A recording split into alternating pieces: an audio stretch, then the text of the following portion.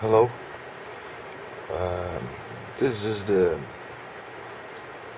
LED driver circuit with the auto mode on the device I made. I want to share this. These lithium-ion cells are very easy to find inside the notebook batteries, and these auto lights, they work really good. They are really nice things to have around. So here is the circuit. I'll try to zoom on the parts of it, and I think that all the values you can see in here. I'm not going to say the values because it's all written in here. Oh, here is the LDR,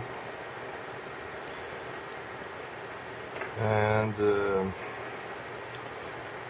the program I'm using don't have the LDR symbol, so I placed a resistor instead. And the battery, well, there's everything in here. You can watch this and take a look. Here is the switch where I can choose to use the automatic circuit or use straight the voltage to the battery. So is this switch in here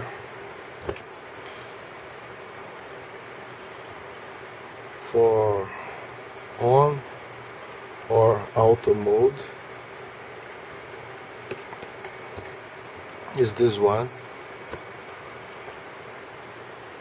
So you can choose between turning the lights on with this part of the circuit when it gets dark, or just turn the lights on, taking the voltage direct to the battery. And this part in here is that oscillators I use. I've made some changes. I'm using now I'm sorry, I always make this mistake. Is 0.2200 microfarad. 0.1 microfarad.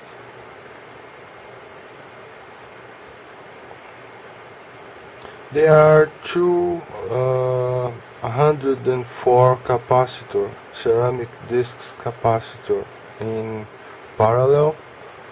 So I think it's the value is right. It's 0.2 microfarad. I bought a few as 0.2200, and these are the inductors I use. So all the values are in here.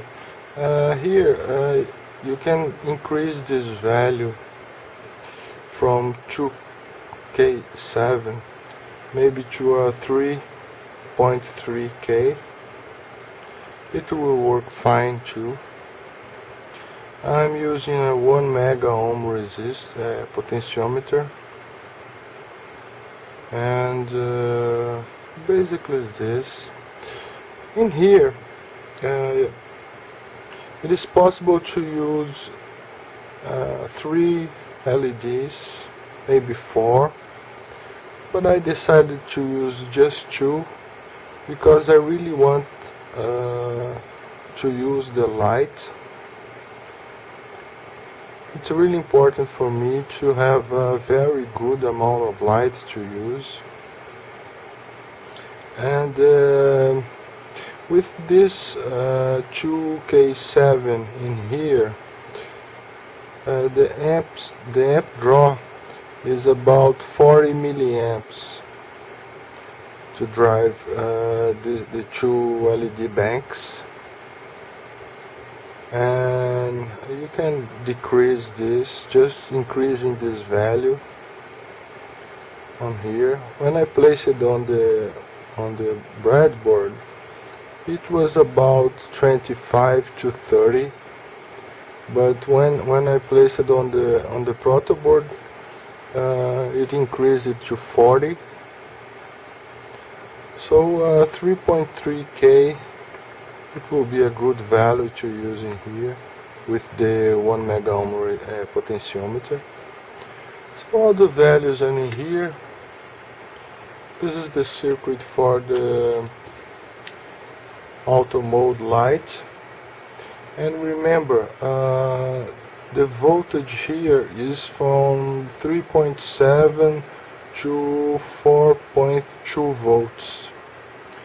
Above 4.2 or you need to change this resistance here, this 48K here resistor here. You have to increase this to use more than 4.2 volts in here. And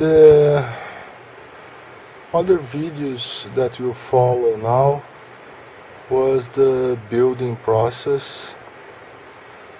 Was when I was testing and testing. So I decided to show the circuit first, then you'll be free to watch or not the building process. And in advance, thanks for watching.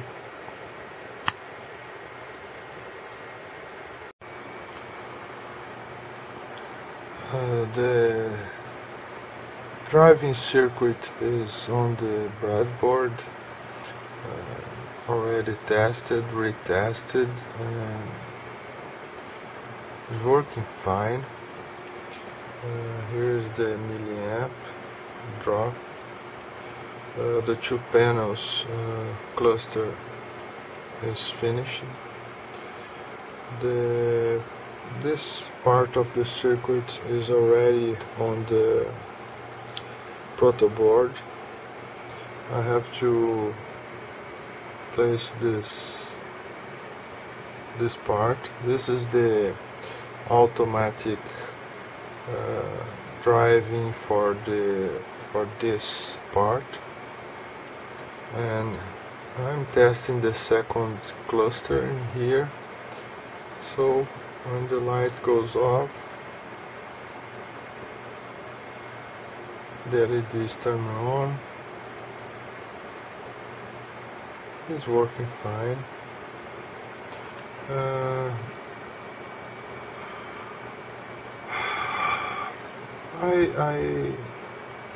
My plans are to use this lithium-ion cell in this box. I'll place in the box.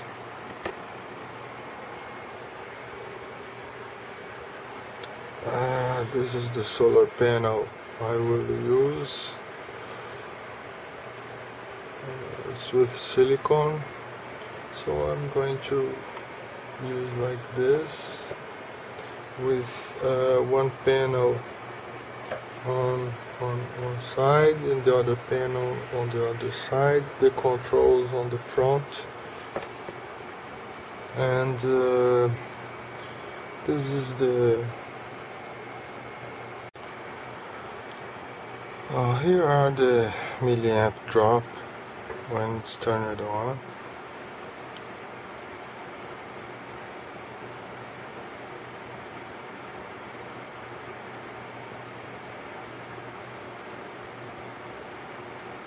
think it's a good amount of light, but there's a resistor in series with this potentiometer. It's a 2.7K and the pot is 1 mega, and the potentiometer is on the maximum resistance, so that when it's on the automatic mode I can have this amount of light.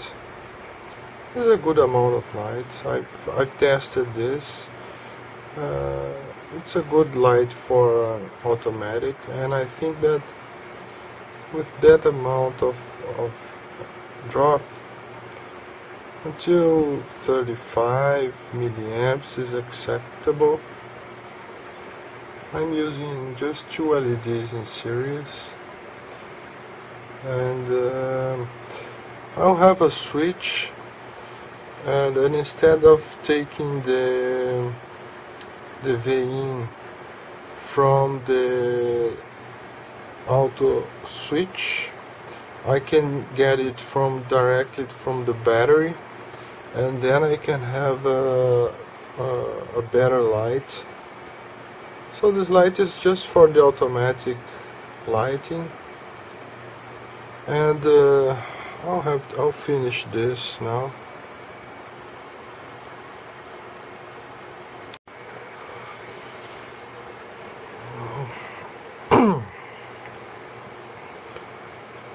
The auto switch with the LDR is in here.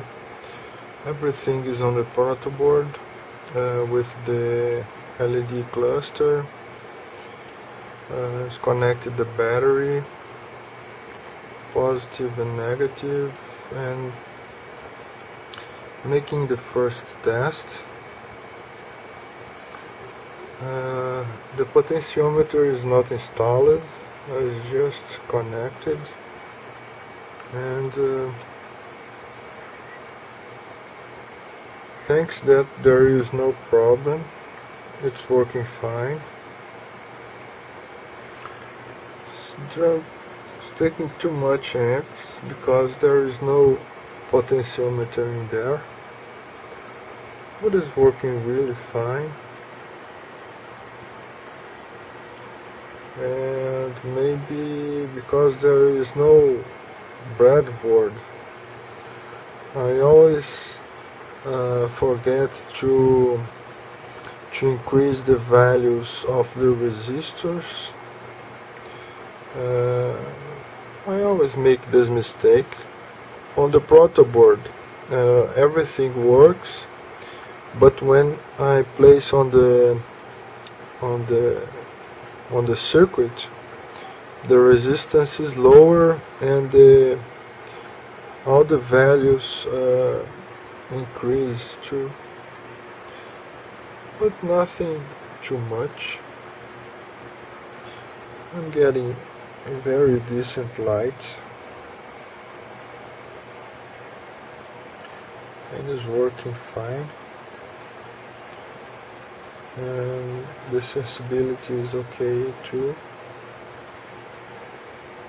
and it increases the lighting or decreases.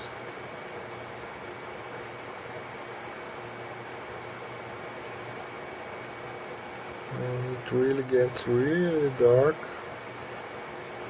gets really bright, and then it goes dimming, dimming,